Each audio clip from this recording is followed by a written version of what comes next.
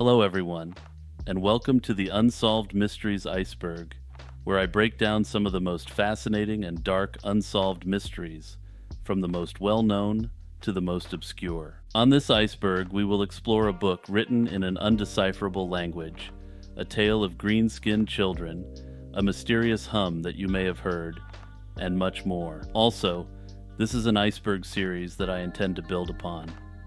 There are a near infinite amount of unsolved mysteries out there, so look out for my next videos in this series. If all goes well, this will be the basis for a series for years to come. But before we dive in, don't forget to hit the like button and subscribe for more lazy chill zone content. Also, join the Discord to connect with a community of like-minded people. And for people who want to take it to the next level, check out my Patreon or consider purchasing a YouTube membership. It all helps big time. All the links are in the description below. Bermuda Triangle. The Bermuda Triangle, a mysterious region in the North Atlantic Ocean, is infamous for the unexplained disappearances of ships and aircraft. It is loosely defined by its three vertices in Miami, Bermuda, and Puerto Rico. Historically, the Bermuda Triangle gained notoriety through a series of unexplained disappearances starting in the early 20th century. Notable incidents include the disappearance of the USS Cyclops in 1918 and Flight 19 in 1945, both vanishing without a trace. These events, along with others, have cemented the Triangle's reputation as a place of mystery and intrigue, sparking numerous theories and speculation about the causes of these disappearances. Geographically, the Bermuda Triangle covers about 500,000 square miles of ocean, a significant and heavily trafficked area. The region is subject to complex climatic conditions, including powerful Gulf Stream currents and sudden severe weather changes. Several scientific theories have been proposed to explain the phenomena associated with the Bermuda Triangle. These include the presence of methane hydrates on the ocean floor. Additionally, the area's unique weather patterns and magnetic anomalies are often cited as factors that can lead to navigational issues.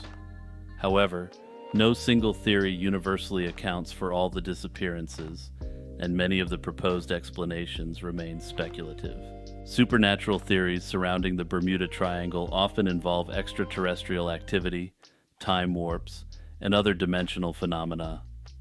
Such theories are popular in fiction and folklore, appealing to the mystery and unknown aspects of the Triangle, despite being dismissed by the scientific community as speculative and unfounded.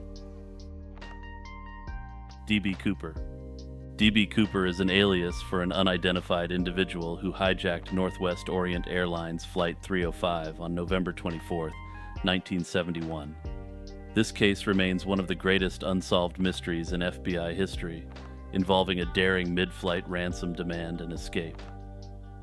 He conveyed his demand for $200,000 and 4 parachutes through a note to a flight attendant. After receiving the ransom and the parachutes at Seattle-Tacoma Airport, Cooper released the passengers. The plane took off again, heading towards Mexico City, as per his instructions, with the crew and Cooper on board. While flying over the dense forests of southwestern Washington, Cooper jumped out of the plane with a parachute and the ransom money. Despite extensive searches by the FBI, neither Cooper nor a significant part of the ransom was ever found.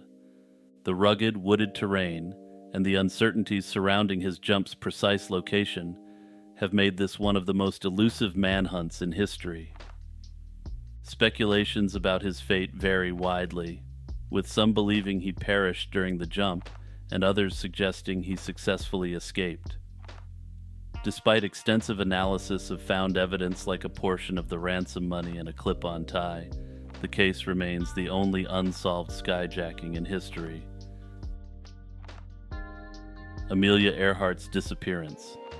Amelia Earhart, a pioneering aviator, embarked on a daring around-the-world flight in 1937. Her attempt to circumnavigate the globe tragically ended in one of history's most enduring mysteries, with Earhart and her navigator, Fred Noonan, vanishing without a trace.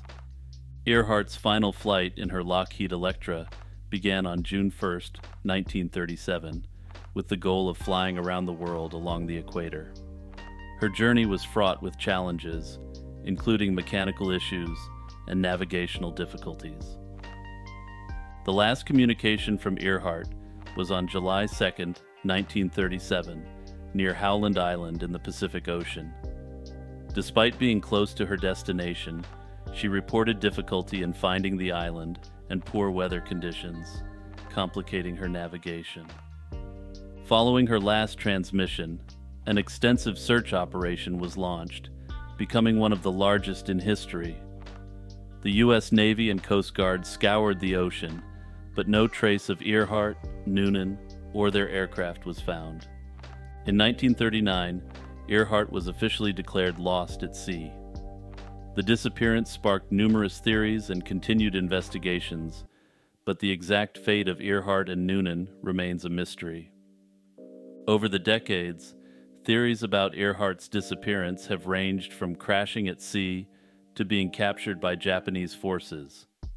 Some hypothesize that they landed on an uninhabited island and eventually perished.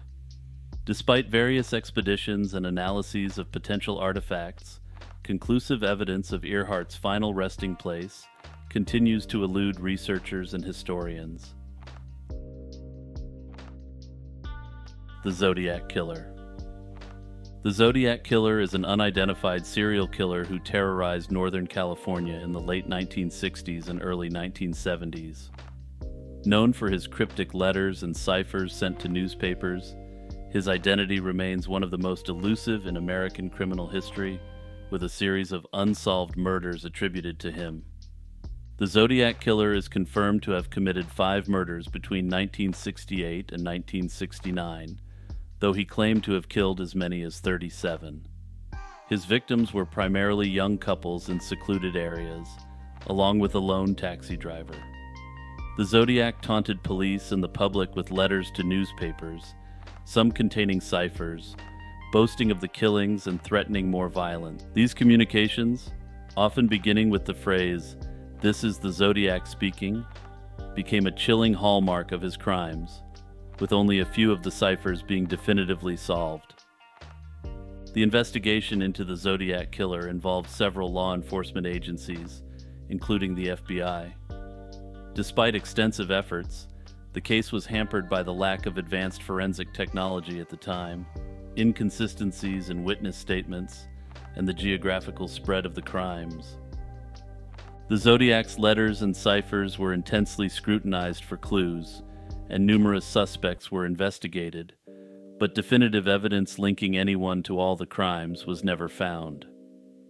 Over the years, the case has been periodically reopened as new technologies, like DNA analysis, have developed, but it remains officially unsolved. Over the decades, various theories about the Zodiac's identity have been proposed, and several suspects have been named, but no charges have ever been laid. One theory suggests the Zodiac could have been a police officer or military member familiar with investigative techniques.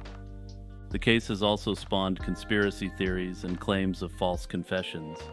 But despite an almost unprecedented output of man-hours over half a century, the case is no closer to being resolved today than it was then.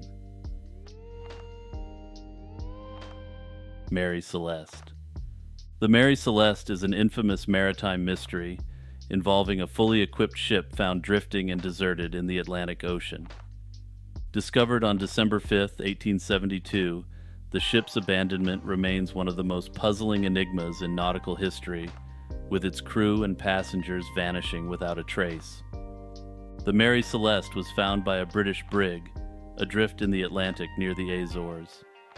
The ship was largely intact and still under sail, but without a soul on board. Its cargo of denatured alcohol was untouched, personal belongings were undisturbed, and the crew's provisions remained plentiful. The only lifeboat was missing, and the ship's logbook had not been updated for 10 days. Despite these eerie findings, there were no signs of violence or struggle, fueling widespread speculation about the fate of the crew and passengers. An official investigation followed the ship's return to port. Theories about the crew's disappearance ranged from piracy and mutiny to natural disasters and supernatural phenomena. However, no evidence of foul play or violence was found.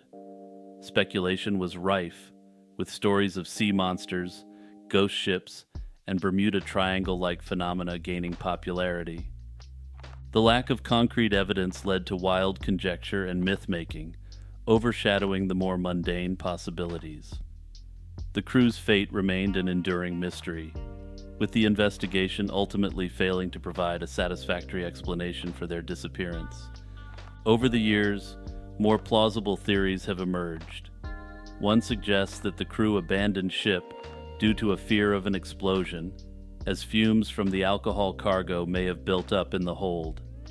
Another theory posits a sudden water spout, which could have caused a rapid influx of water, leading the crew to believe the ship was sinking. The Lost Colony of Roanoke. The Lost Colony of Roanoke is one of the oldest unsolved mysteries in American history. Established in 1587 on Roanoke Island, North Carolina, the entire colony vanished by 1590, leaving behind no clear indication of the settlers' fate and only cryptic clues to hint at what might have happened. Roanoke Colony was founded by a group of English settlers led by John White, who was later appointed as its governor. Initially, relations with the local Native American tribes were strained, adding to the colony's struggles. White returned to England for supplies, but his return was delayed due to England's war with Spain. When he finally came back to Roanoke in 1590, he found the settlement deserted. The houses had been dismantled, and there was no trace of the 115 colonists he had left behind, including his daughter and granddaughter, the first English child born in America. Upon his return, White found the word Croatoan carved into a post. He took these as signs that the colonists had moved to Croatoan Island, but worsening weather and other circumstances prevented him from conducting a search. No evidence of a struggle or battle was found at the site, and the colonists' belongings had largely disappeared. This lack of clear evidence left the fate of the Roanoke settlers a mystery, giving rise to numerous theories and speculations. Some suggest they were absorbed into friendly Native American tribes. Others hypothesize that they were either killed or taken captive by hostile tribes. Paranormal explanations, such as alien abduction, have also been suggested in modern times. The Voynich Manuscript. The Voynich Manuscript is one of the most enigmatic books ever found. Discovered in 1912 by antique book dealer Wilfrid Voynich, the manuscript is famous for its unknown writing system and mysterious illustrations. Its origins, authorship, and purpose remain one of the most intriguing puzzles in the history of cryptography.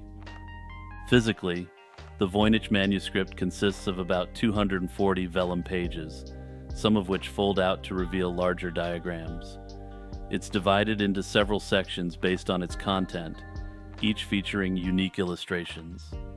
The botanical section contains drawings of unidentifiable plants. The astronomical section includes diagrams of celestial bodies and zodiac signs. The biological section is filled with drawings of small human figures and what appears to be biological cells. The manuscript also includes a pharmacological section with drawings of medicinal herbs and an obscure section with dense text and unknown symbols, adding to its mystique. The manuscript's history prior to the 20th century is shrouded in mystery. It is believed to have been created in the 15th century, based on carbon dating of the vellum. Wilfrid Voynich acquired the manuscript in 1912 from a Jesuit college in Italy, after which it gained public attention. It was likely initially owned by the Holy Roman Emperor Rudolph II, who reportedly believed it was the work of Roger Bacon, a 13th century English philosopher. Deciphering the Voynich manuscript has been a challenge due to its unknown alphabet and language. Numerous cryptographers, linguists, and historians have attempted to decode it, including figures during both World Wars. The text does not match any known language, and statistical analysis shows patterns distinct from other languages. While some words have been identified in repeated sequences, their meanings remain elusive. Techniques ranging from computer algorithms to historical linguistic analysis have been applied, but no definitive interpretation has been accepted by the scholarly community. Some even propose that the manuscript is an elaborate hoax, although the complexity and detail of the work make this theory less likely in my view. Theories about the Voynich manuscript range from the plausible to the fantastical. Some scholars suggest it may be a treatise on nature, written in a deliberately obscure language to protect its secrets. Others speculate it could be a lost alchemical compendium. More esoteric theories propose extraterrestrial origins, or a connection to a secret society. My personal theory is that the manuscript is some sort of creation of an alchemical secret society. The cryptic illustrations and text could be symbolic representations of the society's beliefs, rituals, and understanding of the world. The manuscript might have functioned both as a sacred text for the society and as a tool to obscure their practices from outsiders, or perhaps the ability to interpret it was one of the mysteries an inductee into the society received. What evidence do I have for this theory? About as much evidence as all the other theories have. None. But that's what makes the Voynich manuscript so fascinating, isn't it? The Dyatlov Pass Incident. The Dyatlov Pass incident refers to the mysterious deaths of 9 hikers in the Ural Mountains of Russia in February 1959.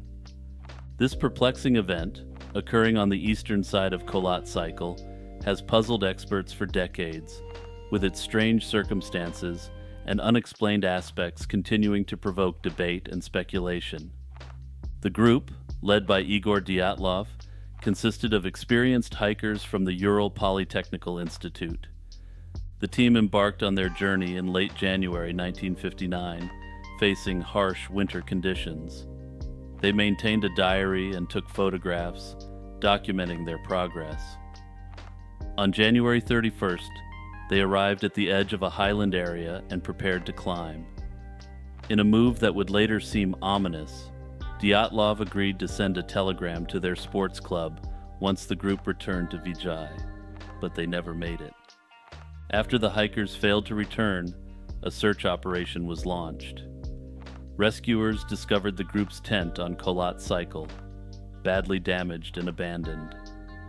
The tent was cut open from the inside, and belongings, including shoes, were left behind, indicating a hasty departure. The bodies of the hikers were found at varying distances from the tent, in different states of undress, which was puzzling given the freezing temperatures. The initial discovery of the bodies only deepened the mystery, with no immediate explanation for their bizarre and tragic end.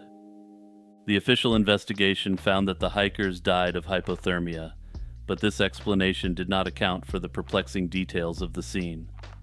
Some bodies showed signs of severe trauma, such as a fractured skull and chest injuries, comparable to a car crash. One of the hikers had her tongue and eyes missing. Theories ranged from an attack by indigenous Mansi people to secret military involvement. The investigation noted high levels of radiation on some clothing and strange orange skin and gray hair on the bodies. These findings fueled various theories, but the investigation concluded inconclusively, citing an unknown compelling force as the cause of death. Over the years, numerous theories have been proposed to explain the Dyatlov Pass incident, including avalanche, military experiments, and even extraterrestrial encounters.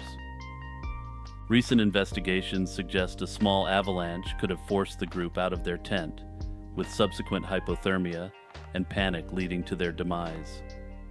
However, this theory does not fully explain all the bizarre aspects of the incident.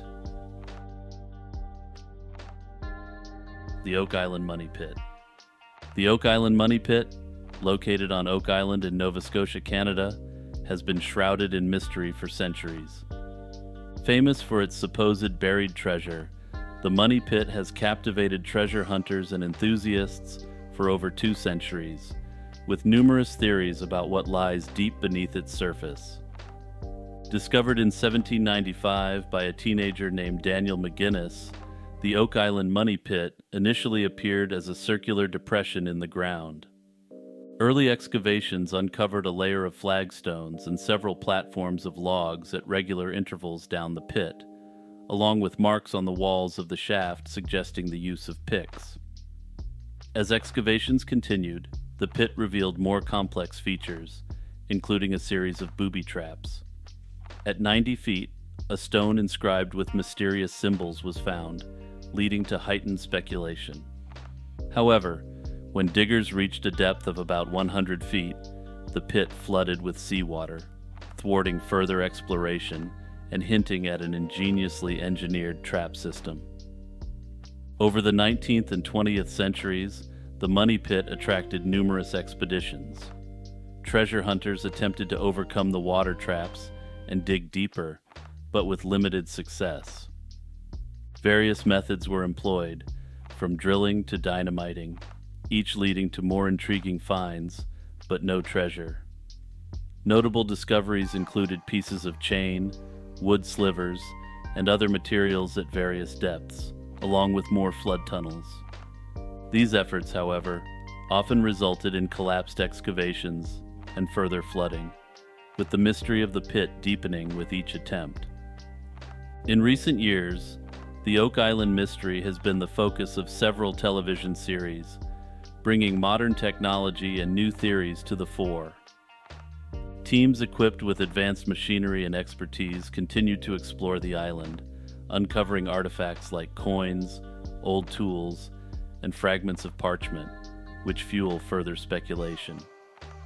Theories about the Money Pit's contents range from pirate treasure, such as that of Captain Kidd, to historical artifacts like the Ark of the Covenant, or, and I'm not joking here, Shakespearean manuscripts. However, in my view, the pit was used to hide booty seized by British privateers during the American Revolution, and was likely retrieved upon completion of the war. The Black Dahlia. The Black Dahlia case is one of the most infamous unsolved crimes in American history.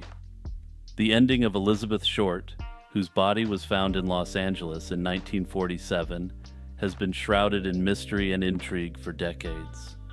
Elizabeth Short, a young woman from Massachusetts, moved to Los Angeles with dreams of becoming an actress. In LA, she struggled to find work in the film industry, but was often seen socializing in the Hollywood area with influential people connected with the film industry.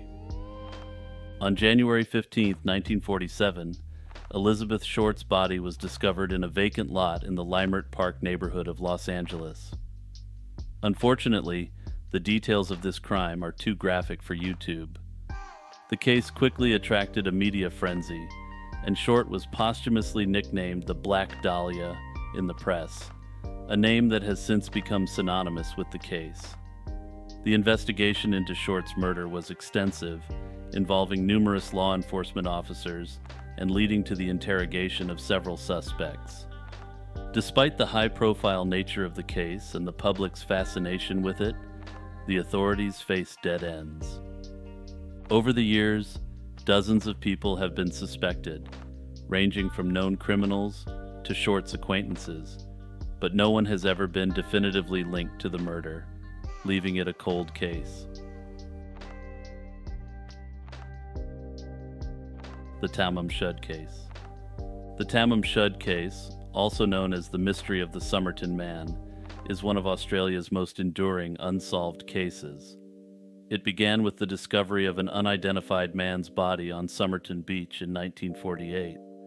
Dressed in a suit and without identification, his possessions included an unused train ticket, a comb, gum, and cigarettes. An autopsy revealed no obvious cause of death, and his dental records matched no known person. The lack of clues and the man's unknown identity set the stage for one of Australia's most baffling mysteries. The mystery deepened when a small piece of paper with the words Tamam Shud, meaning ended or finished in Persian, was found in a hidden pocket of the man's trousers. This led to the discovery of a book, the Rubaiyat of Omar Khayyam, with a phone number and an indecipherable code scribbled inside. Despite extensive efforts, the code has never been cracked, and the book's connection to the man remains a mystery. The investigation into the Somerton man's identity and cause of death encountered numerous dead ends. Theories ranged from him being a spy, given the Cold War context, to a jilted lover. The phone number in the book led to a woman who denied knowing the man, but seemed visibly shaken when shown a plaster cast of his face.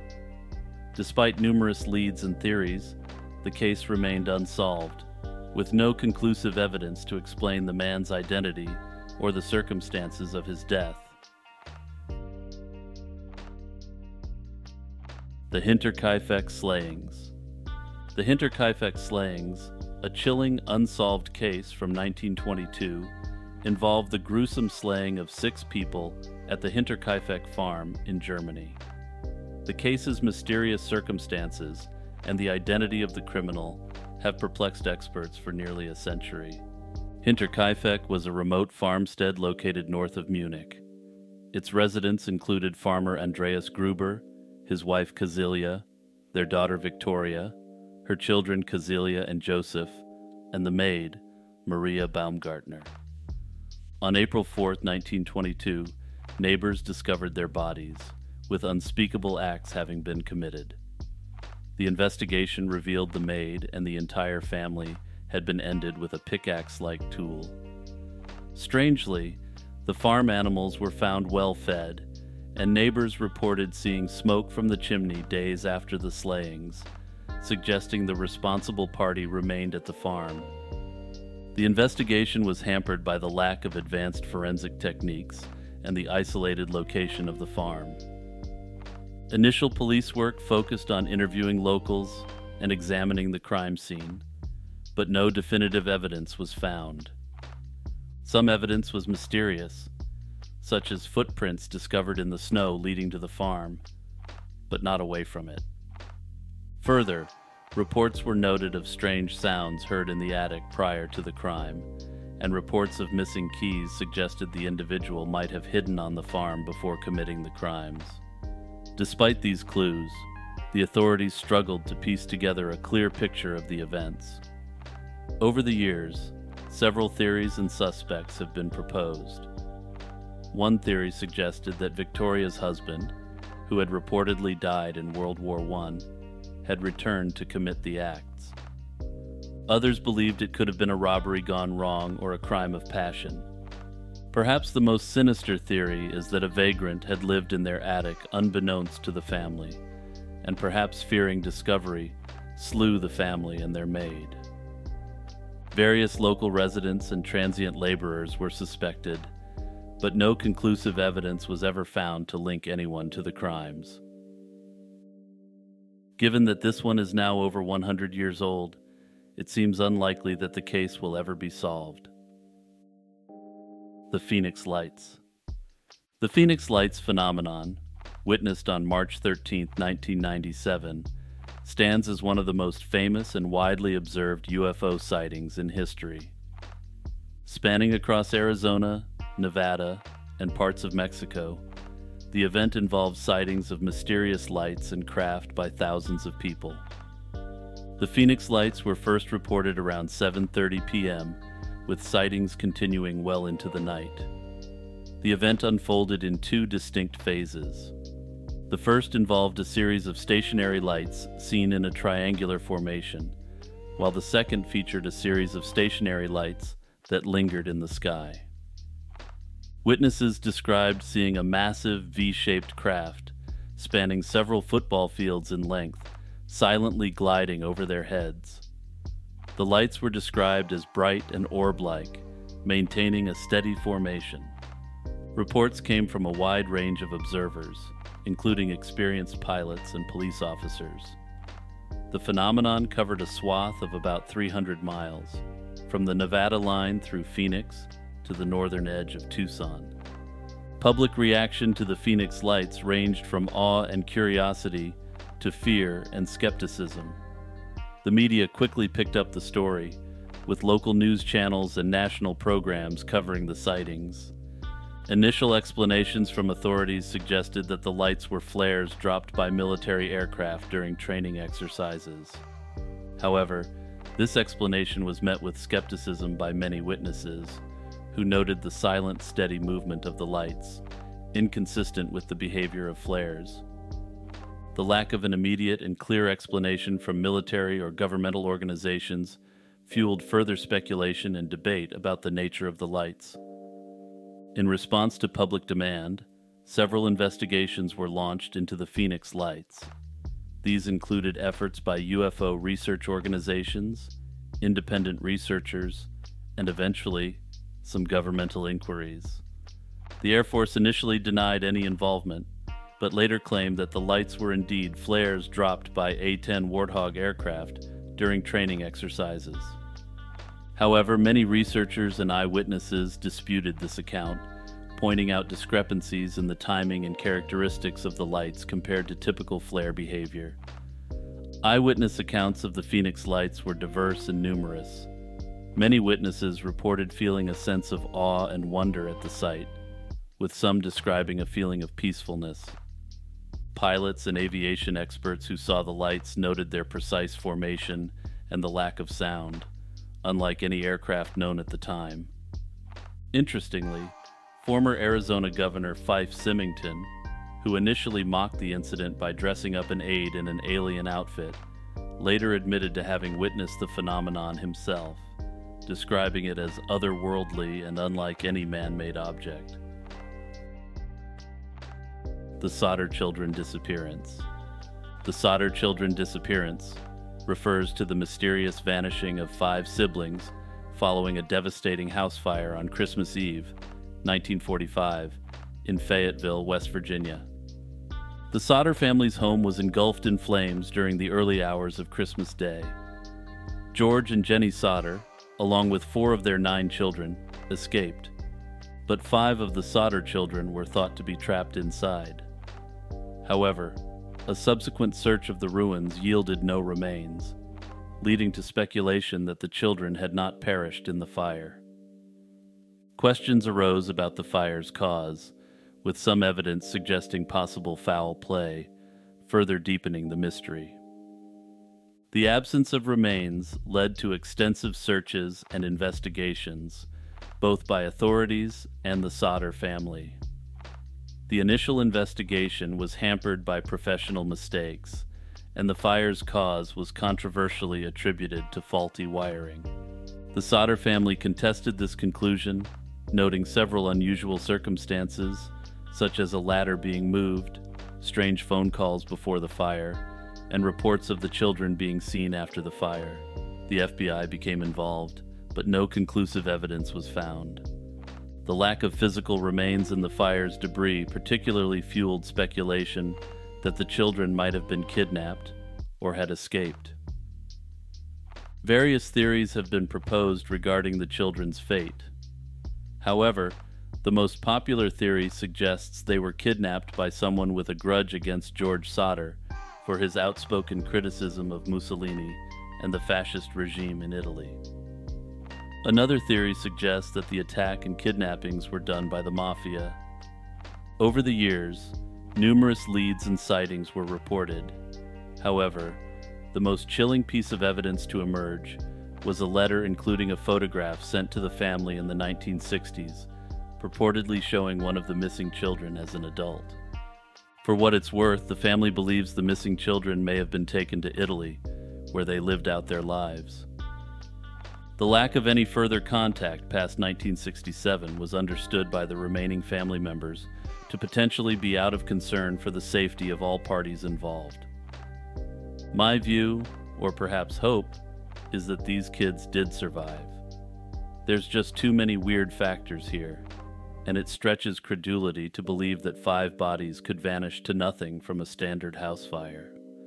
I note that the missing children may still be alive today, so there's hope of a real resolution here. The most plausible way I see this happening is if relatives connect through a popular DNA testing service. The Rendlesham Forest Incident. The Rendlesham Forest Incident, often dubbed Britain's Roswell, is a series of reported sightings of unexplained lights and alleged UFO encounters near RAF Woodbridge in Suffolk, England, in December 1980.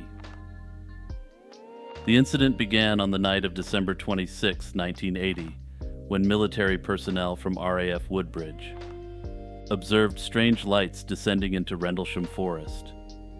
Thinking it was a downed aircraft, they ventured into the forest to investigate. There, they encountered a metallic, glowing object with colored lights. As they approached, it reportedly moved through the trees, avoiding their approach. The servicemen described it as a craft of unknown origin, sparking immediate interest and concern within the military community. Over the following nights, additional personnel, including the deputy base commander, reported further strange lights, not only in the forest, but also in the sky above. The base commander led a team into the forest and recorded their observations on a tape recorder. His team observed unexplained lights moving through the trees and a pulsating glow from an unidentified object. They also found impressions and scorings on the ground where the initial sighting occurred. Geiger counter readings taken at the site showed higher than normal radiation levels, adding to the mystery. Several military witnesses provided detailed accounts. The base commander's recorded audio from that night conveyed real-time reactions to the unfolding events, describing beams of light streaming down from the sky and the erratic movements of the lights. Other servicemen corroborated these observations, with some reporting that the animals on a nearby farm went into a frenzy during the incident. The consistency of these accounts, coupled with the military standing of the witnesses, lent a significant degree of credibility to the events.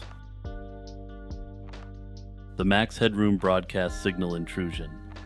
The Max Headroom Broadcast Signal Intrusion is a notorious television event that occurred on November 22, 1987, in Chicago.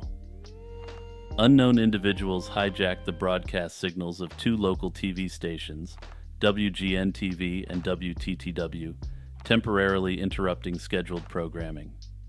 This act, carried out by individuals who have never been identified, has entered the pop culture pantheon. The first intrusion happened during WGN-TV's 9 p.m. news broadcast.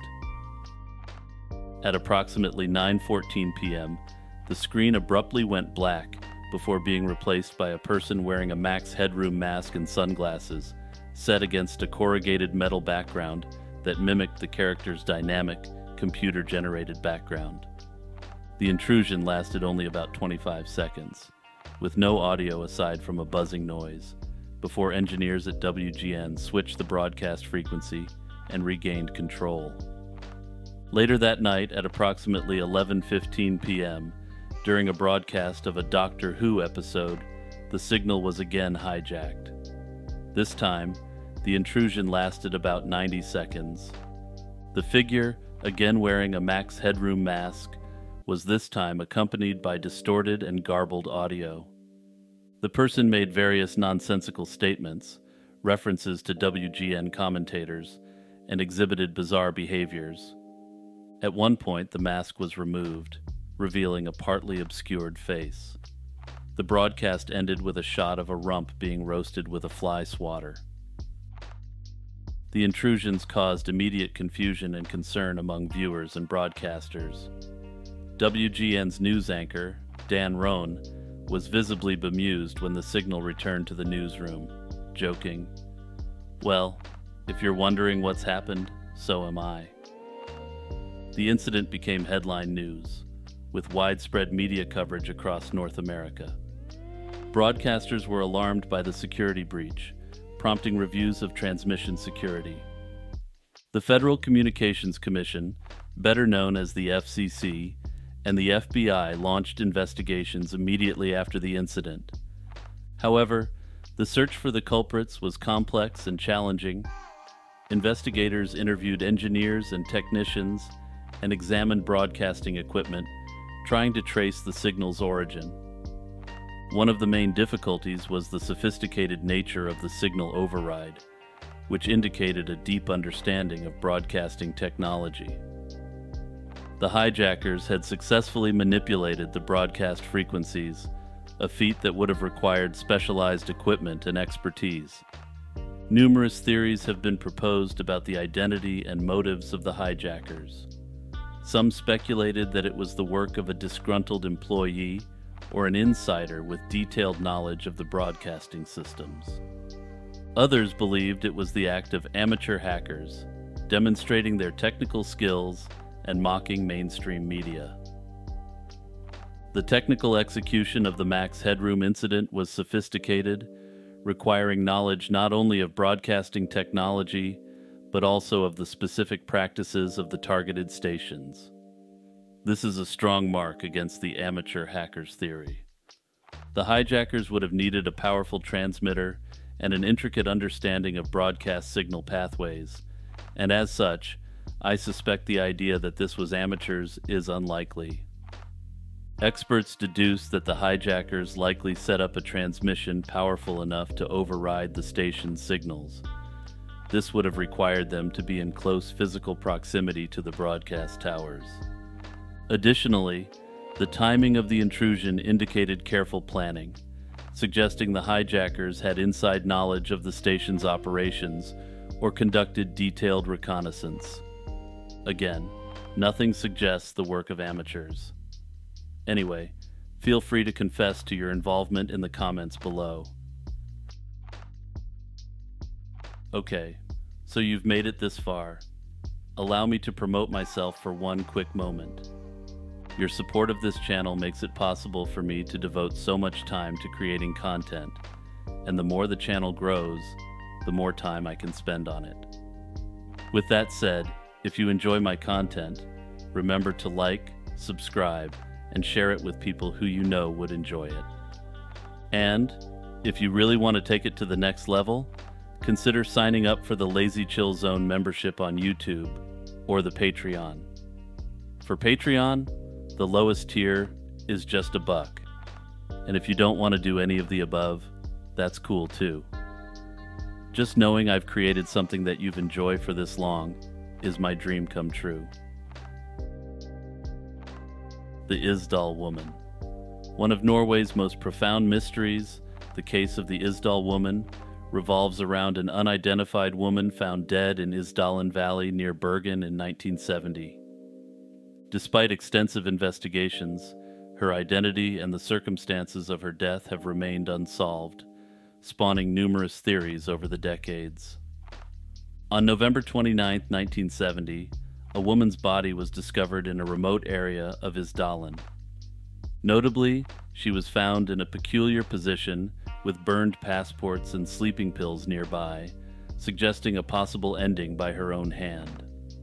However, the extensive injuries on her body, including smoke inhalation and carbon monoxide poisoning, hinted at a more sinister cause. Investigation into her background revealed a trail of multiple aliases and identities. The woman had traveled across Europe with a number of different passports. She frequently changed hotels and seemed to prefer staying unnoticed, adding an aura of mystery to her character. This pattern of behavior fueled speculation that she was involved in espionage, especially given the context of the Cold War.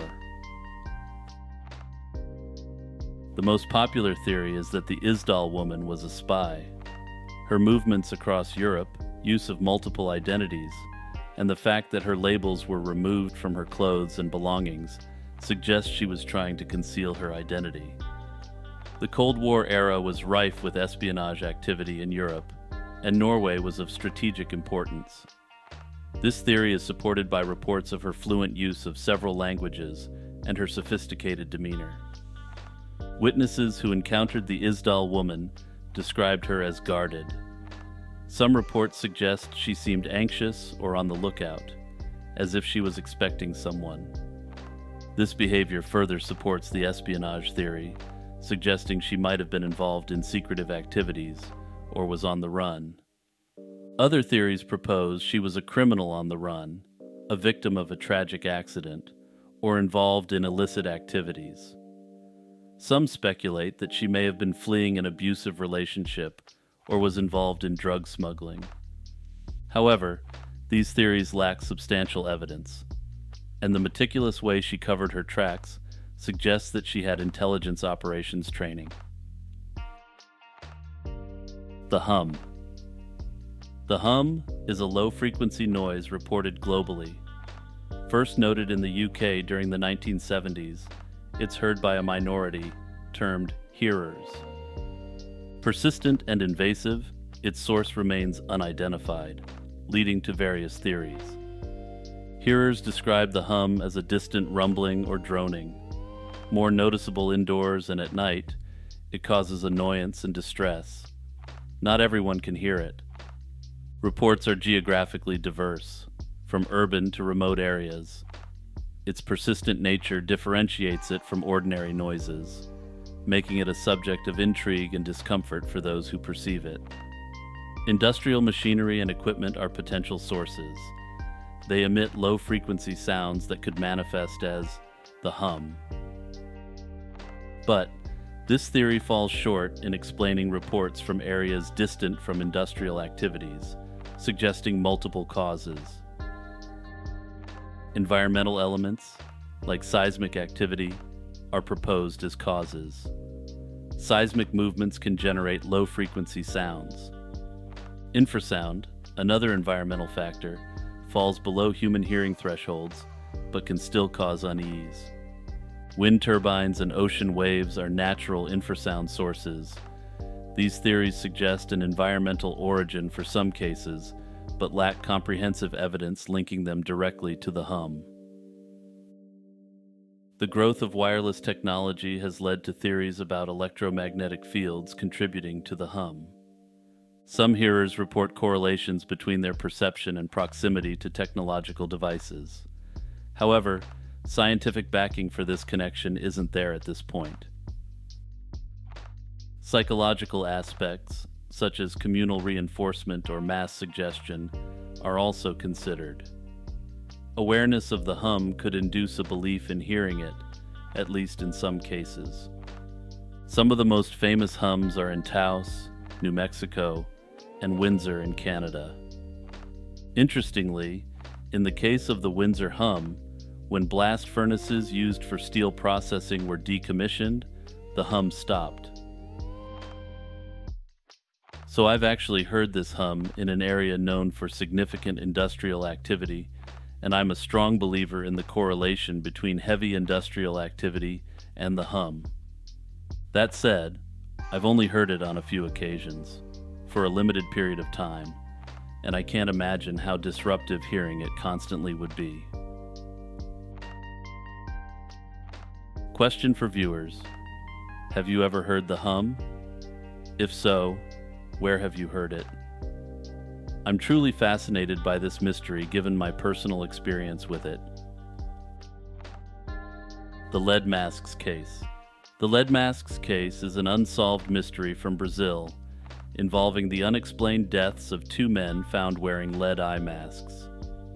On August 20th, 1966, the bodies of two men were found on a hill near Rio de Janeiro.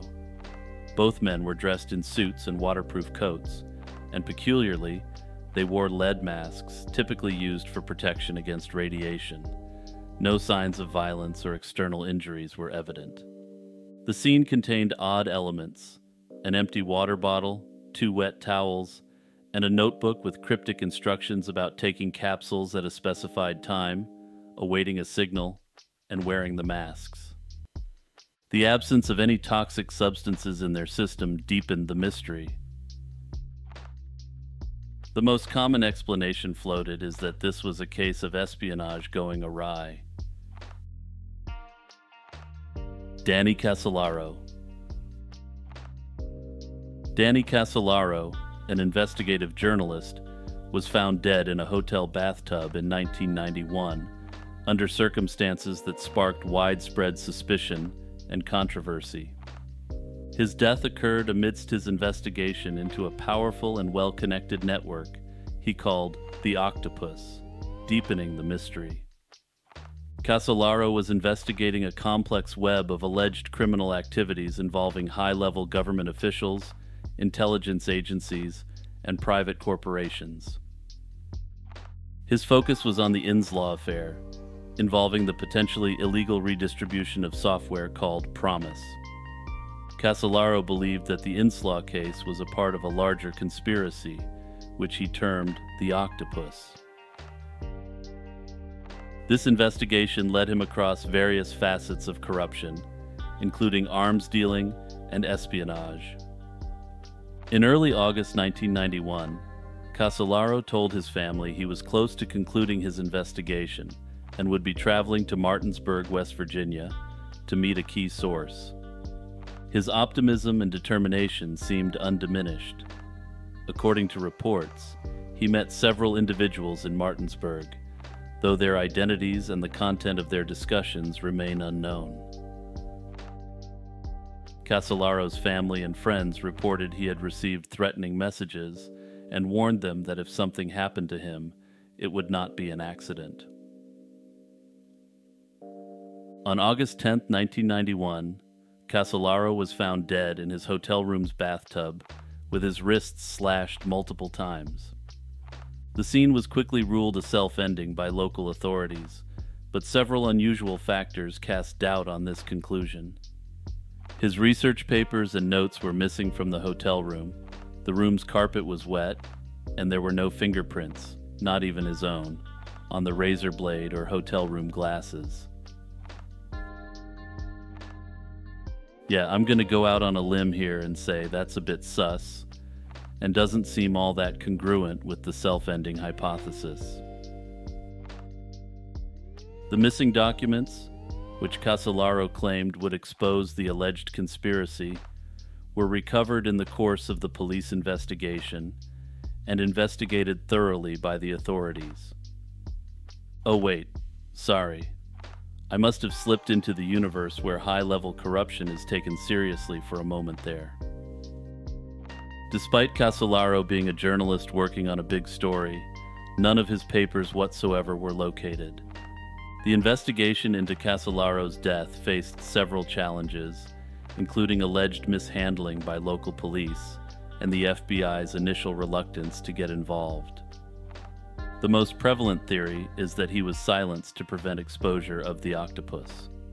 Some speculate that he may have been misled or manipulated by sources with their own agendas. And if all that wasn't enough to convince you that he may have been onto something, at his funeral a limo pulled up, and a military officer exited, approached Casolaro's coffin, put a medal on the coffin, saluted, and left the scene. Jeffrey Epstein. Wait, Jeffrey Epstein? This shouldn't be on an Unsolved Mysteries Iceberg. All the mainstream news sources told me he ended himself on a consensual basis.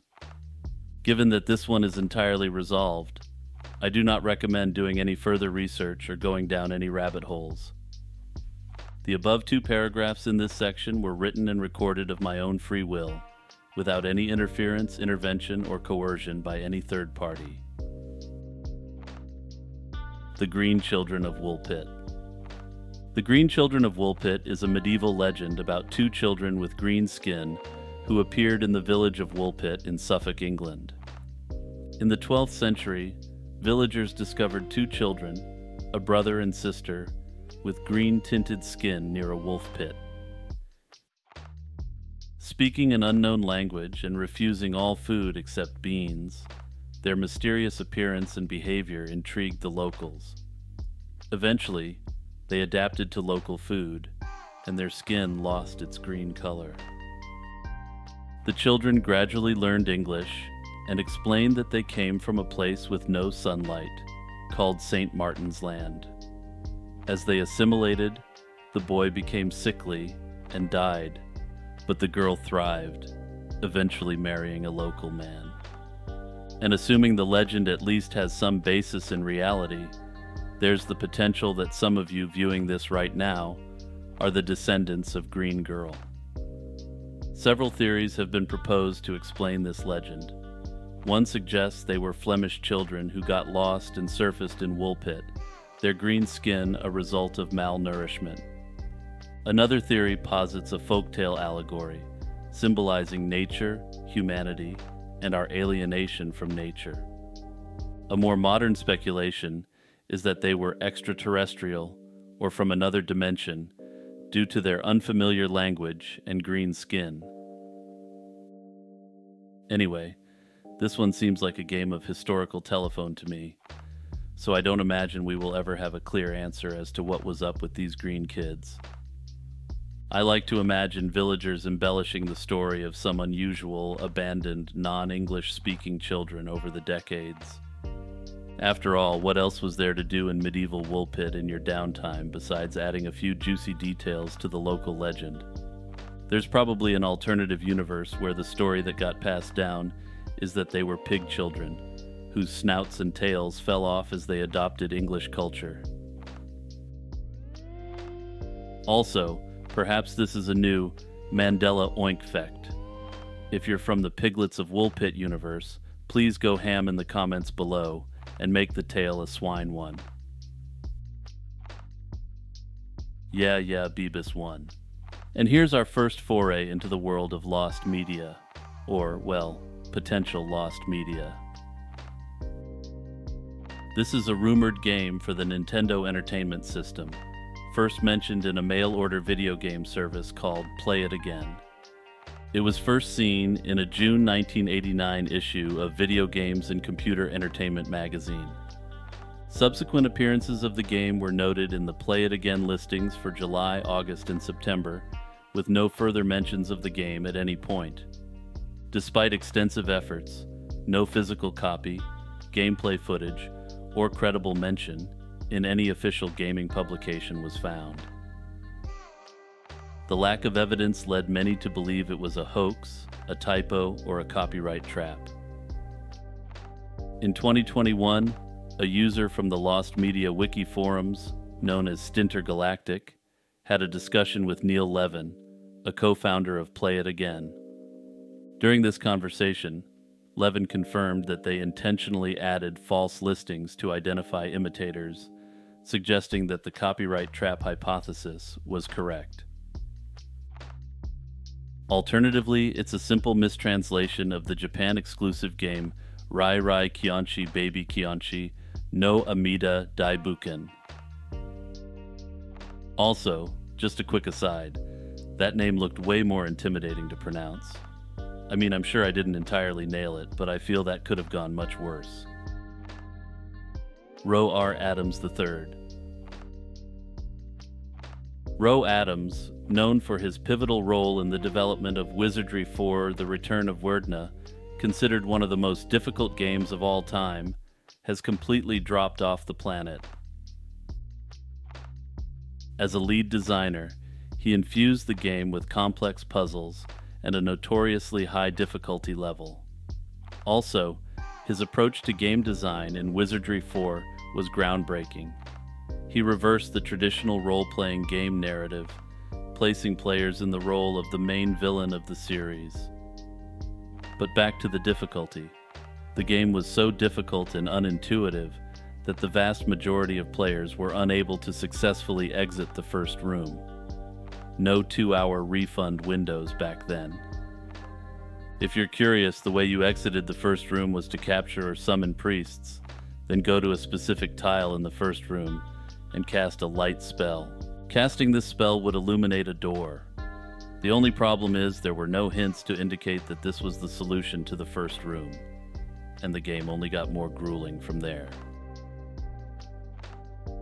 After his significant contributions to the gaming industry, Adams seemingly vanished from the public eye. In 2020, I had an email exchange with Robert Woodhead, one of the creators and lead designers of Wizardry. He forwarded some questions I had for Roe Adams, onto his last known contact address. As of recording in January 2024, I have yet to hear back from Adams. Anyway, Ro, if you're out there, I would love to interview you for this channel. Or just talk about your design philosophy on Wizardry 4 from the perspective of someone who has not played it, wasn't there, and is looking back through a historical lens. That's part 1 of this iceberg series in the bag. I've already started working on the next one, so subscribe to get notified when it drops. Also, for anyone who wants to take that extra step, consider joining the Patreon or joining the Discord community. And speaking of the Patreon, shout out to my shout out tier subscribers, Noah Schubert and Kazakh Cutie. I'm so thankful for your ongoing support. As always, until next time, peace out everyone.